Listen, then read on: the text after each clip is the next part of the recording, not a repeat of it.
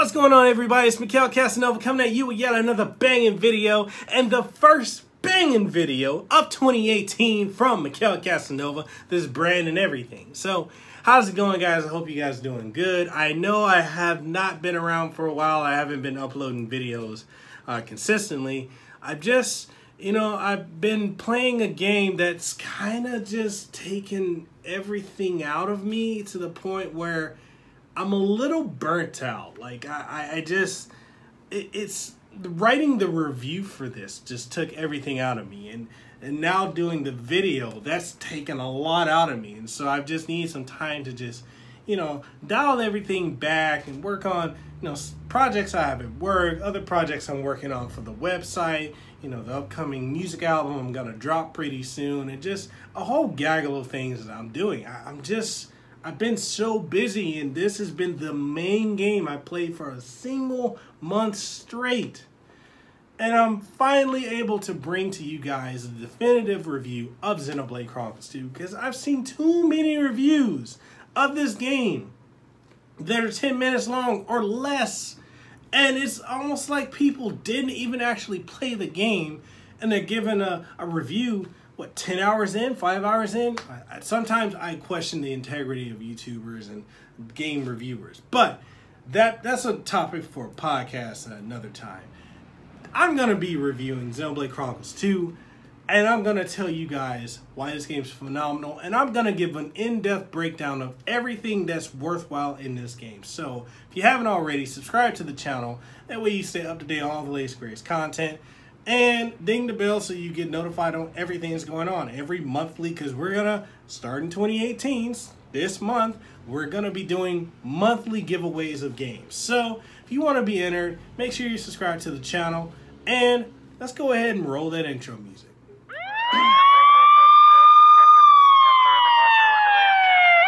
Holler if you hear me!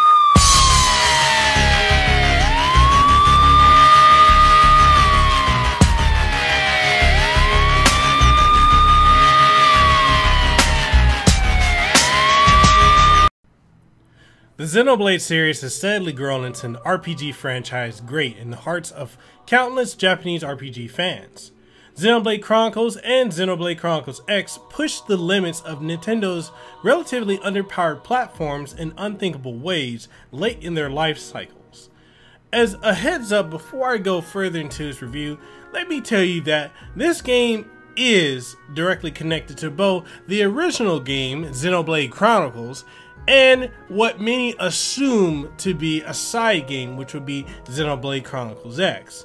And when in actuality it's not a side story, it's actually tied to the events of what is shown in both the ending of Xenoblade Chronicles 1 and 2, as well as, if you want to pull it as a stretch, the beginning of Xenosaga, as well as Xenogears, with the revelation of the Zohar, with the Conduit, and more.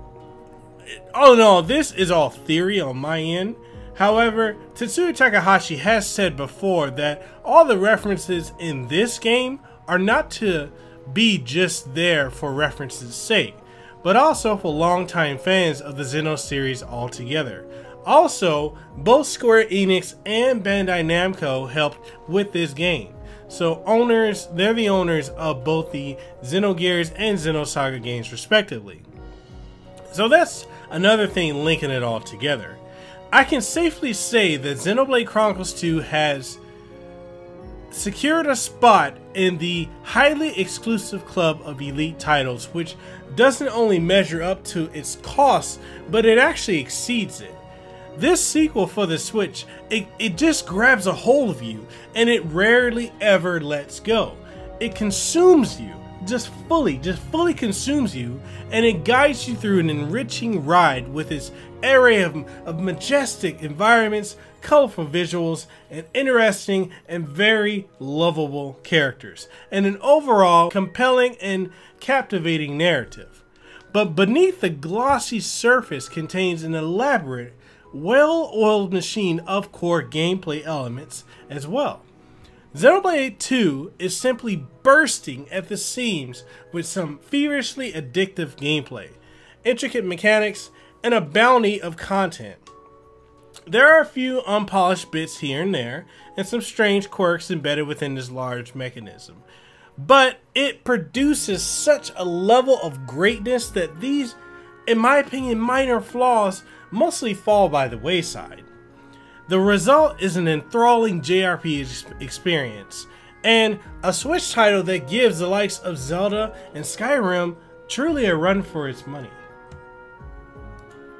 If you missed out on Xenoblade Chronicles, the first one, then worry not. Xenoblade Chronicles 2 has a few winks and nods to it. Actually, more than you would assume. But it tells its own tale with an all-new cast of characters that, at the end, ties, again, in my opinion, all of the Xeno series, or the Xenoverse, which is the collective of every Xeno game that's been released from 1998 till now, together. And it leaves, honestly, more and more questions than it actually resolves.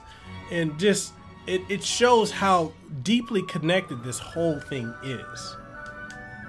Anyway, rather than the super sword wielding Shulk and friends returning from the first game, we now take on the role of a more light-hearted and humble Rex. He's a scavenger of the massive Cloud Sea and soon-to-be driver. Drivers are names given to fighters who wield the powers of magical life forms known as blades, taking the place of the iconic Monolith Sword from the Wii game. Blades take on an equally prominent role. However, as they're essentially a juiced-up, immortal version of humans who hold various elemental powers at their disposal. They're sort of like Tolkien's elves meet Pokemon, ranging from weird-looking humanoids to wolf-like beasts, and apparently on occasional, you know, here and there, especially with the females. And I guess for women, you might see some of the male characters as attractive, but, you know, occasionally the women are very scantily clad and very attractive, which is funny because this is inciting so many SJWs and feminists to say that this game is very sexist and pulling towards childish sex appeal, but the person who did all the artwork for this game, or the majority of the artwork, is actually a female anime drawer. So it's kind of funny how that all works out. Anyway, so these blades are scattered throughout the many lands of the world of Alrest and are birthed from blue glowing core crystals. This concept is certainly a cool gimmick that adds a distinct flavor to a genre that's been rife with familiar concepts and cliches, one which developer Monolith Soft does a fine job of playing with. Rex, along with a band of fellow drivers that he meets during his quest, finds a special blade named Pyra, a sought-after Aegis, who we come to learn plays a very massive and major role in the story overall, more so than her more modestly clothed blade brethren. The blades are the crux that both the narrative and the unique gameplay largely revolve around, joining the archives of Xenoblade lore along with the Titans. Players of the original Xenoblade may recall that Titans are gigantic godlike beasts whose bodies make up the landmass inhabited by all living things. Like the blades, they are firmly interwoven into Xenoblade 2's mythos and play an integral role in the story. Rather than just two large titans comprising the lands of the first game, we now have a cluster of several smaller ones which you visit during the course of the journey. In fact, it's revealed that there have been an even greater number of titans centuries ago, but warfare as well as the natural aging of the creatures have created a lack of livable land and resources. This in turn begets even more fighting and political strife, and thus we're thrown into a web of major conflicts and drama that comprises the narrative of Xenoblade 2. There is a central place that these titans are encircling, and that is the World Tree. And on the World Tree is said to lie Elysium, home of the creative deity known only as the Architect, though no one in recent memory has been able to get there to find out. In addition to the regular life forms, Alrest, the world which this is all happening on, also hosts special artificial life known as blades, which is something I talked about earlier. So blades are attached to persons that are called drivers, the fighters that we spoke about, in a symbiotic relationship that augments abilities to create powerful fighters. Blades return to a core crystal when their driver dies, and when that happens, they have no memory of their previous life when they are revived by a new driver, creating an interesting dynamic between them and humanity. It may present itself as a light-hearted story at first, but Xenoblade Chronicles 2 is ultimately an adventure about growing up, about discovering the world around you, your place in it, who you are, your origins, the origins of everything around you. It's just a coming-of-age story. It's something that a lot of us can, in real life, relate to, minus all the fantasy parts. So there are several darker and more mature themes that do begin to unfold the mysteries surrounding Rex and Pyra's trip. Now, Xenoblade Chronicles 2 excels at presenting multiple sides for the conflicts that prop up. There are many clever narrative tricks that brilliantly expose alternative perspectives on trickier situations. Characters often have a fairly compelling reason of why they do things the way they do, and I'm glad that Xenoblade Chronicles 2 takes the time to explore these in great length. As I was connecting the dots, there are many aspects in play here. We have notions and factions at odds with each other, blades at odds with humans, blades fighting other blades, you name it. During the journey, Rex and company find themselves in the thick of this instability, motivated by a desire to put an end to the whirlwind of conflict, protect the Aegis as well, and to find a more prosperous place to live. They venture to the legend called Elysium, which sits atop the world tree. But many of the various forces in play, each with their own motives and agendas, either want to control the area themselves or bar our heroes from reaching it. An astonishing feat of Xenoblade Chronicles 2 is its firm commitment to flesh out the denizens of Alrest. As I made my way to new locales on each Titan, I began to learn about how and why people lived at each of them. I learned how each nation's political body functions and how they've adapted to the land conditions on their corresponding Titan. It's an insane attention to detail. It's all quite mythological, even biblical in nature, as we're guided through an origin story that continues to escalate further in scale and significance until it all reaches a satisfying crescendo. Yasunori Mitsuda's musical direction is excellent, and it's supported by a small selection of other composers devoted to the field and combat tracks. A wonderful selection of battle themes complement the action very nicely, while others bring further emotion and atmosphere to key cutscenes, and sweeping, hauntingly beautiful and distinct themes for the various settlements and fields further add to their character. The score is full of hugely pleasurable tracks to listen to across the board, just like in the first Xenoblade Chronicles. This game, the English voice cast does a tremendous job selling the characters. We have English voices, Scottish voices, Welsh accents. It's just so, it's amazing. It's a wealth of varied accents which make it one of the more uniquely sounding RPGs once again. Not every delivery is perfect, but I was quite satisfied with the performances overall, especially given the scope of how many voice scenes are in the game. The frequent inadequate lip sync to the English script, however, is one of the more noticeable flaws. Entire lines missing their mark when a character speaks is a common, ongoing problem throughout Xenoblade Chronicles 2. The game's Japanese voices are available on the Nintendo eShop for free if you'd rather go that route. Just make sure you have enough storage on your Switch or your microSD card to be able to download and install that. Of course, the marquee feature that defines the Xenoblade game is its world and level design. Exploring Xenoblade Chronicles 2 both on my TV and on the go has been a remarkable experience. It's a return to form from Xenoblade Chronicles 1, which means expect heavily populated towns, villages, fields, and much more. From rocky deserts to snowy mountains, it is a very vivid and marvelous thing to gaze at. Xenoblade Chronicles 2 may not be the most graphically intensive game on the Switch, but man, its scope and art design are as beautiful as ever. The final stretches of the game are breathtaking to behold. Most areas seamlessly flow into one another, and the only time you'll be seeing a loading screen is when you're booting up a save, fast traveling, or transitioning into a cutscene. It's not one huge consistent open world like Xenoblade Chronicles X, but it sure can feel like it at times.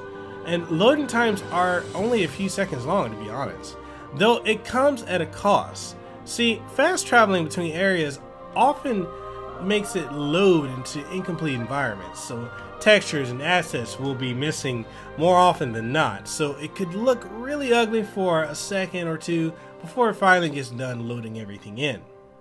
The party AI that follows you around has a nasty habit of warping around you as the game panics to logically relocate them by you. This is most noticeable when you're traversing at uneven elevations. Several technical limitations keep Xenoblade Chronicles 2 from being a smooth experience overall. However, it does do a decent job maintaining 30 frames per second most of the time. However, certain situations will make it start sweating. Bigger towns cause it to slow down as it was loading in bigger buildings and denser crowds of NPCs. Busier battles with lots of enemies and flashy skill effects popping off at once will cause it to chug at times, and there were even a few instances in which the game audio would cut in and out. You know, all that being said though, Xenoblade Chronicles 2 is an impressive game, no doubt. I just do wonder if, you know, a few more months in development would have done it some good to iron out these kinks. But, you know, hopefully a patch can resolve some of these glaring issues. Now, handheld mode on Xenoblade Chronicles 2 does hold up very well for the most part. And, you know, admittedly there is a noticeable resolution drop, but the Switch's small screen size helps keep the environments largely crisp.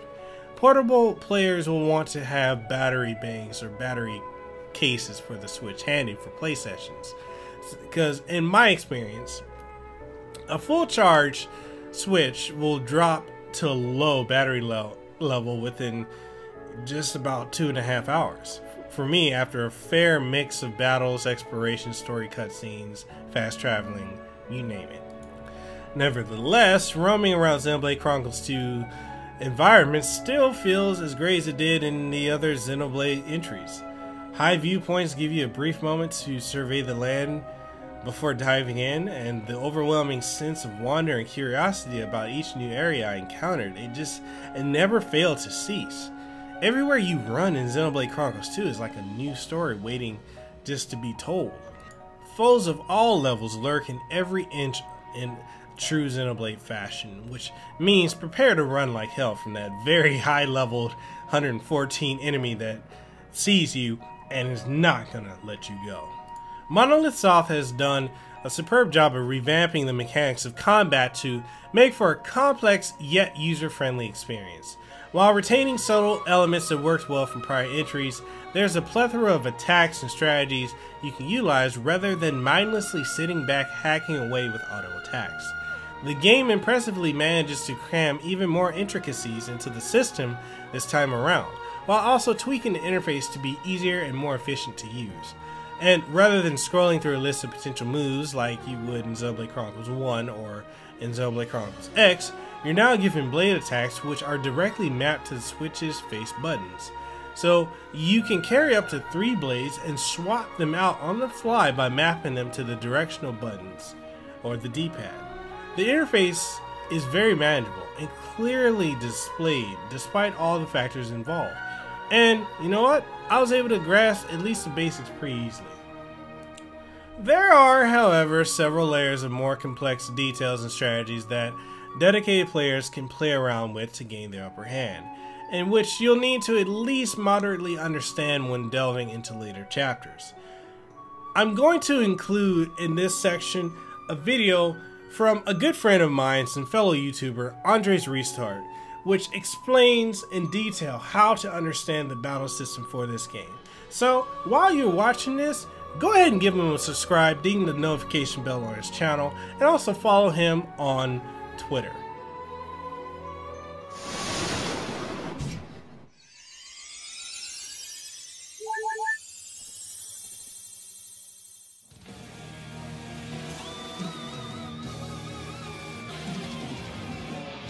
Xenoblade Chronicles 2 has a very deep and engaging battle system. I've been able to do some really crazy intense combos where it's gone well over 1,000,000 damage. It's pretty cool.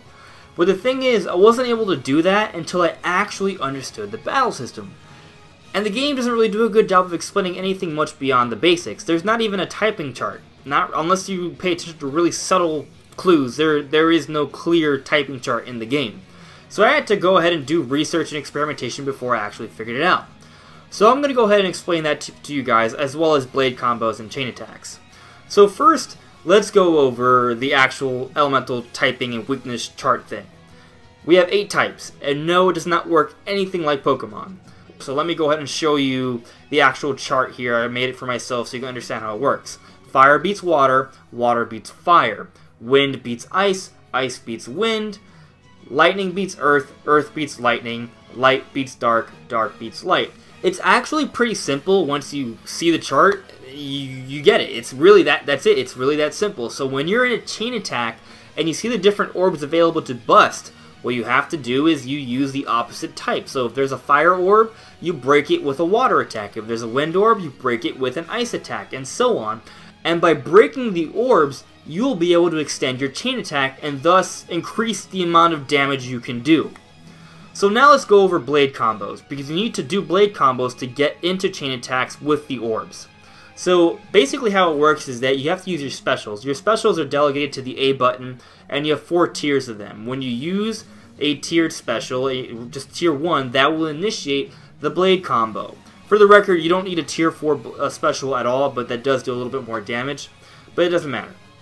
So once you start up the blade combo with any sort of typing, you will then see a tree in the top right, and that will indicate the path you can go. So if you use a fire attack, it might ask you to do a water or another fire attack, and that will lead to the third potential final combo, which will have some sort of buff or immunity that you may want to help you without the battle.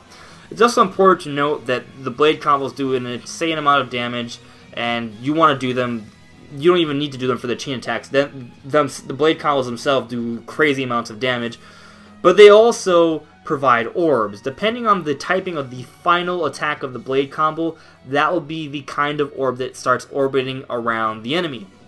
And you want to try to get as many different kinds of orbs flying around the enemy. You cannot get 2 of the same orb. That's not how it works. But you can get fire, water, wind, and ice all in one if you want. Or I've never gone beyond 4, so I don't know if it can go beyond 4. But if you can, let me know. That'd be crazy. So anyways, once you have many orbs flying around the enemy, you want to jump into a chain attack. You don't really need many orbs, but the more orbs, the better.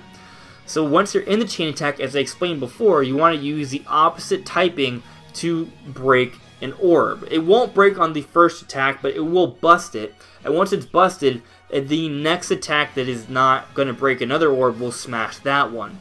As long as you're using the opposite types for each orb you see, you will be able to break all the orbs and extend your combos to a crazy amount. So if you see 2 different orbs there, fire and ice, for example, you use a water attack, it will then crack the fire orb, and then maybe on your next move you use a wind attack to crack the ice orb. On your third attack, whatever typing you use, it will smash the fire orb. Then you will go into your second round, and whatever attack you use will finally smash the ice orb, and that will open up a third round to do even more damage. And that's basically how it works. By extending your combos by having more and more orbs around you, you will, you get more turns, more damage in, and it multiplies. The multiplier expands every round you go, so it can add up. It goes up exponentially. And by doing that, you can eventually get to some really high amounts of damage, and this is the best way to really beat bosses. But here's another pro tip. Well, I'm not sure if I'm even a pro, but just my own personal experience.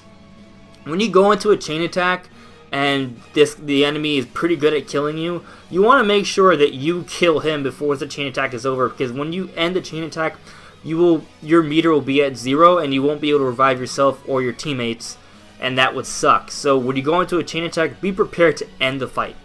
So basically, make sure you either have a lot of orbs or the enemies are already around under half life or a third life. You'll figure it out as you go. But that's basically how it works, guys. We're going to be going over how to do specials and build them up, and we're also going to be going over how to navigate through the blade combo tree.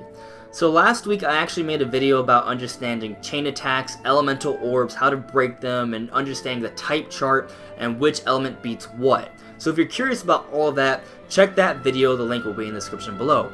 But anyways, in that video, a lot of you guys give me some really nice comments and I really appreciate it, but also some of you asked me how to navigate the blade combo tree and how to do specials, so I am explaining that in this video now. So before we go into how to build up your specials, how to navigate the blade combo tree, we should first actually understand what a blade combo is.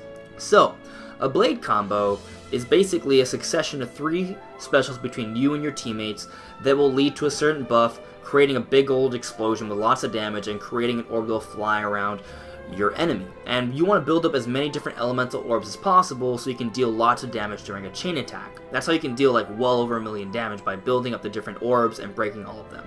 So let's kind of go into how do you build up your specials and then navigate a blade combo, right? So a blade combo is initiated when you start a special, and your specials are those A buttons moves that you can press. So whenever you see those Roman numerals, you know, 1 through 4, I, 2I, 3I, IV, those are your specials and they build up throughout time. You only need a tier 1 special to start a blade combo. So whatever you do, it will work. So for example, I may press fire. I use a fire special. I press A and that will initiate the blade combo, and you will see the blade combo tree set up in the top right.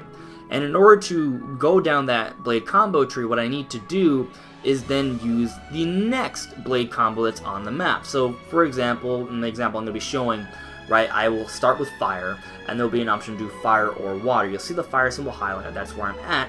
I can either go for a water special or a fire special, and then after that I have the option of going fire or light if I pick fire, but if I pick water I can go for fire or ice. And notice how each one at the end has a certain debuff, and whatever I end up doing at the end with my third and final special, that will be the debuff I get and the color of orb I get flying around the enemy. Remember, you want to get as many different colored orbs flying around the enemy as possible. So that's how it works. But in order to go down the blade combo tree, you need to do 3 whole specials, and that may require you being able to build up specials pretty well, right? So now we're going to go over how to actually build up your specials. So basically what you need to do to build up your specials is get those blue circles to sort of expand, and you get a blue circle to expand whenever you press an art, a special, or a blade right when you land an attack. It doesn't matter if it's an auto attack or an art or whatever, just right when you land an attack and you finish an attack off, a combo, the blue orb will expand, and the game is telling you that you're building up your special, and you will see a red line build up around that Roman numeral in the bottom right. That's when you know you're doing it correctly. So one thing I really like to do is I use my auto attack to build up my arts when all my arts are available to use. When I do that, once I do that, right, it's really cool because on the third and final auto attack, which deals the most damage but also will give me the most special meter raise on the third and final one, I will press an art. So I'll press, let's say for example, X right at the end of the third auto attack. There's a bit of a window here, so if you do it right after or right at the same time, it'll probably still work. And then once I'm at the final hit of that art, the art I just pressed, I will press the next art, and I'll see a blue circle appear again, and at the end of the final attack of that second art, I will then press my third art, and I'll see a blue circle arise again. And from this point, I can decide to either A, press a special right on my final hit to get the blue circle to appear again and grow the special even more, or B, I could go into a blade right at the same time as I launch that final attack, which will also build up my special. And what's interesting though is that you can really link this up, so you can go from final auto attack to art, to another art, to another art, to a blade, and then all their arts will be available, and then you can do their arts in succession in a chain attack, and then go to another blade, and then circle all the way back, and then do an awesome special. You could do this theoretically, but most of the time you won't need to do it that many times to build up your special. If you just do the arts in a row like I just said, you'll build up your special pretty quickly. So that's how you build up your special, basically. But there's a few other things you may want to know to give yourself an advantage to actually get the blade combos done, because the thing is, when you launch a special, you will see a meter at the top right of the enemy. So for example, when I launch a fire special, I will see a fire meter, and that's slowly going down. That is the timer that I am given that is telling me how much time I have before I can initiate the next special and the blade combo tree. And like, for example, with the example I'm using, when I launch a fire special, I can either go into a fire or water special after that. So I have to build up a fire or water special either between my allies or myself before I run out of time. So one, by being able to build specials quickly, that makes that a lot easier. But also, a few other things you could do to make it easier is by either A, using break or topple, and then launching and smashing. That will reset the timer and give you more time to build up your special so you can continue the blade combo. Because if the meter runs out, you will have to start all over. Another thing you could do is just be kind of strategic as you go about doing your special. So for example, what you could do is that you launch a special right at tier 1, you don't waste that much of your special meter, and then your allies could then do their next special. But the moment you see ZL or ZR, do not press them immediately. Instead, how about you wait until the meter is almost at the end and then press ZL or ZR. That way you're giving yourself enough time to build up another special, or your other ally enough time to build another special, so that way you will be able to launch the third and final special right after the second one. That way you can make sure you actually get the blade combo down. By doing this, you're being strategic throughout the entire process, and it's a lot more likely that you'll finish off a blade combo. So between linking up all your arts and blade switches, and getting those blue circles, and using break and topple, and being strategic as to how you go about launching each special, the timing of it, you should be able to build up your specials in time to go throughout an entire blade combo, which is 3 specials in a row. So as I've been explaining, with the example I'm using, it could be throughout with any type, right? But I'll press fire, and then we'll see 2 different elements, right to the right, one slightly above, one slightly below, in the blade combo tree in the top right. I'll pick one, and that will lead to 2 more at the end, and I can either pick whichever one I want to get the sort of element I want and a certain debuff. And you can see all of that laid out from right when you laid out your first special, so you can have an idea of where you want to go. So hopefully I was able to explain all of that pretty well. If I didn't, let me know in the comments below so I can help you guys out even more. But anyways guys, that's pretty much it. I hope that helped out, and I hope you guys enjoyed the video, and I'll see you all really soon. Acquiring new blades involves opening core crystals.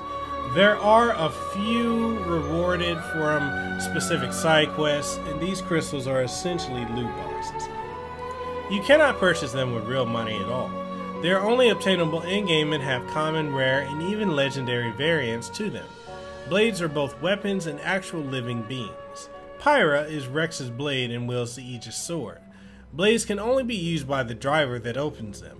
If Rex obtains a blade, he can't normally transfer it to Nia.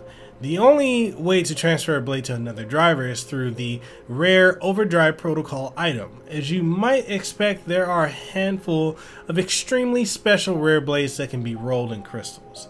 They can show up in commons, rares, and legendaries, but so can generic common blades too. Yes, even in the small amount of legendary crystals you're given, opening crystals steadily becomes an arduous process, and it's exciting at first to see, and then you start amassing a lot of crystals, and the next thing you know, you'll be spending long stretches of time using them one by one, or getting rid of them to get boosters. There's no way to open them in a batch, and there's no way to skip the animation of opening them, as soon as you select the crystal to open, the game will save right away to prevent save scumming, and cycle through the 3 blade silhouettes in that crystal. You'll always obtain the third one, and you can bet you'll be tantalized with those rare blade silhouettes that you've just missed. The menu screen for your characters and various aspects of the game, such as the upgrades and customizations that come with it, are similarly complex and convoluted enough to make your head spin at first glance. This aspect of the game proved a bit more cumbersome for me at first. However, you'll eventually get the grasp of it. There seem to be 1,000 ways to customize and beef up both your character and accompanying blades, but I'll touch on those key aspects. You can upgrade weapons both with enhancements called chips and by earning weapon points, which are earned in combat to upgrade your blade arts. There is also the more subtle and intricate means of improving blades known as affinity.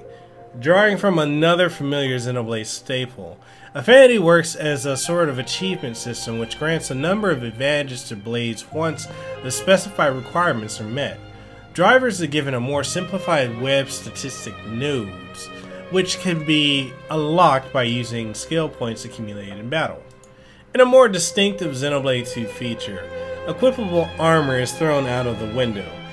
at least in the traditional sense, as it comes only in the form of diverse palette or interchangeable accessories. Each accessory contains a number of various statistical boosts or perks, and only a limited number can be equipped. In theory, at least you'll want to assign them according to a fighter's role in battle. For instance, tanks will be best served with HP boosts, whereas healers will want items that maximize their magic or ether, as well as healing abilities. Blades come with their own equivalent of this known as ox cores, which annoyingly can't be used until they're refined using various materials gathered from collectible points throughout Alrest. Enemies sometimes roam the vast landscapes in large quantities, which can lead to trouble, as they're often quite sensitive when it comes to aggro. On one level, this unwanted attention makes sense, as it can certainly keep things exciting. Yet, I often found myself helplessly fleeing from a band of swift, high-level wolves, or a massive, superpowered hawk looming overhead, or a major T-Rex, or, basically a gear, or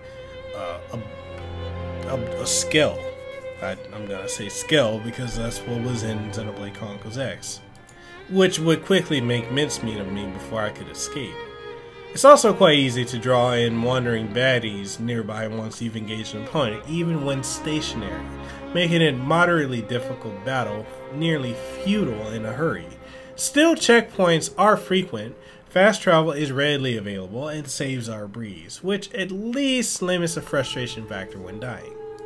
I've said a whole lot, but I've yet to touch on Titans, and here's the thing. Titans, they were a joy to explore for the most part. Particularly as I delved deeper into the game, I felt a childlike giddiness as I sailed across the vast cloud sea, not knowing what sort of exotic lands and accompanying colonies awaited. Although they are all intertwined within the larger story in one way or another, each Titan felt like a self-contained world, often crawling with distinct creatures and societies, as well as unique and gorgeous environments.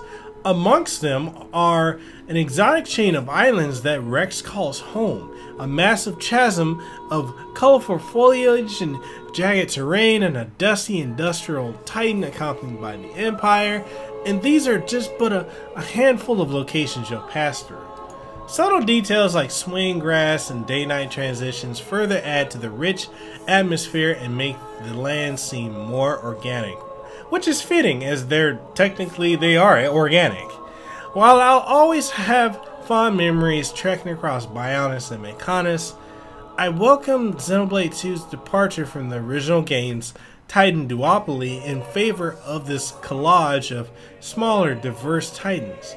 Their more modest size allow the game to walk the line between open world and linear, which makes an experience that isn't overwhelming and keeps things focused. Cities are rife with bustling activity and plenty of chatty townsfolk, rows of shops, as well as side quests, which are thankfully easier to locate with the addition of indicators hovering over NPCs. The tasks town people dish out often result to less than exciting fetch quests and monster hunting, but they're a decent way to take a break from the main story as well as gain XP and collectibles in a different way.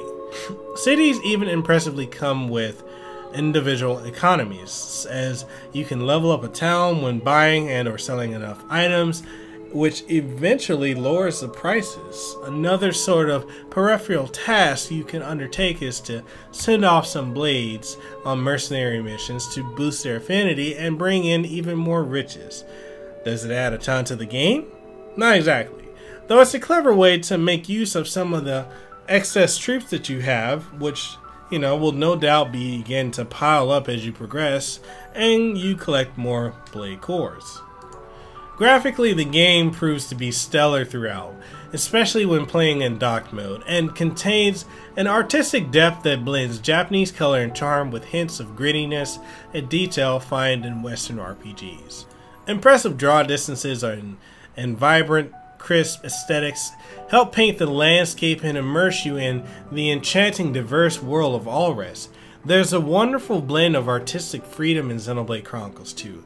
The main cast and antagonists have different artists.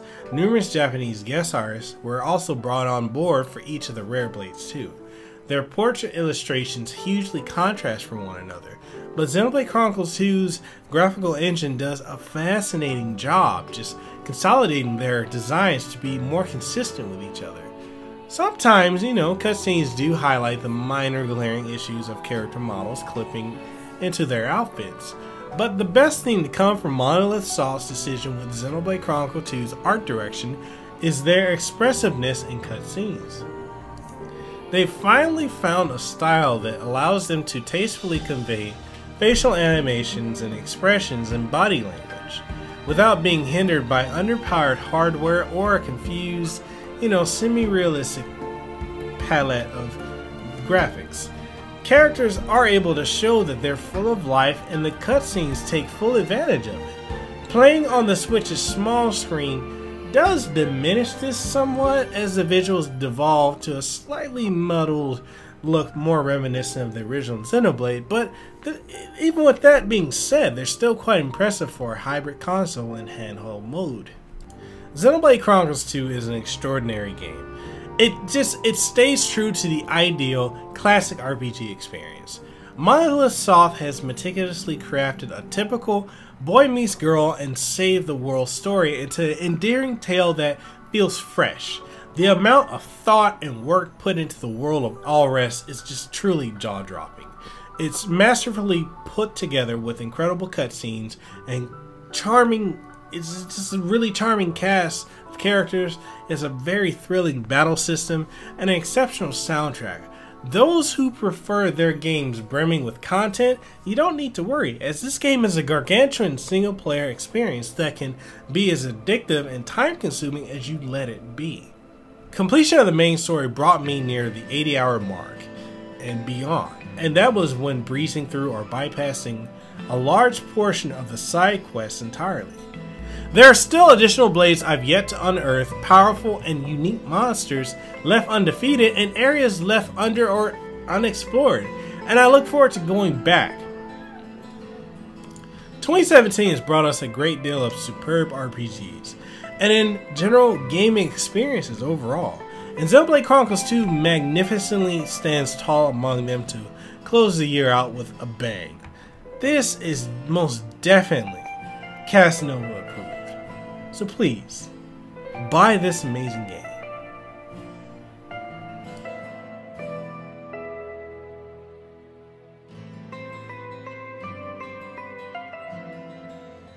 And that just about wraps up the review of Xenoblade Chronicles 2, the definitive review of this game. And I really want to thank Monolith Soft and Nintendo.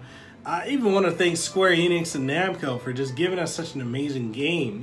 Just everybody coming together to work together to make such an amazing game, which I like. I'm not going to be one of the people that's complaining about the anime style, because if you're truly a Xeno fan, then the anime style is nothing new, because the original Xenogears had an anime aesthetic, so did Xenosaga, Xenoblade Chronicles X, even though the original Xenoblade Chronicles didn't. But I don't understand the hate towards anime. I mean, if you don't like it, that's fine to not like it, but to hate it and all these weebo references, I don't even know what the fuck weebo means, but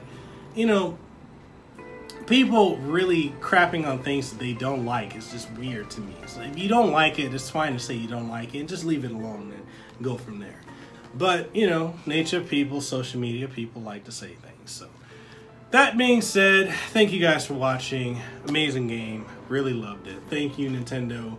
And thank you to everybody that has, been supporting the channel for the last year and a half, year and a few months that we've been around. I really want to thank you guys for that. I want to thank you guys for being part of when, I launched the KASANOVA podcast, which is available on iTunes and Google Play, as well as on Shout Engine, SoundCloud, as well as Podbean. And yeah, it's so amazing. It's so amazing that I've been able to branch out into other avenues and trajectories and all kinds of things. And I want to thank you guys as a fan. So that being said, thank all of you. And I will catch y'all in the next one. Deuces, wow, too sweet, be the elite. cease and desist any foolery, and I'll catch you on the next one. Deuces. Girl, you demand all the attention. Starry-eyed, maybe I need a new prescription. I see you on top of me, I'm having visions. While you spin it around, I'm getting dizzy, baby. Drop and roll.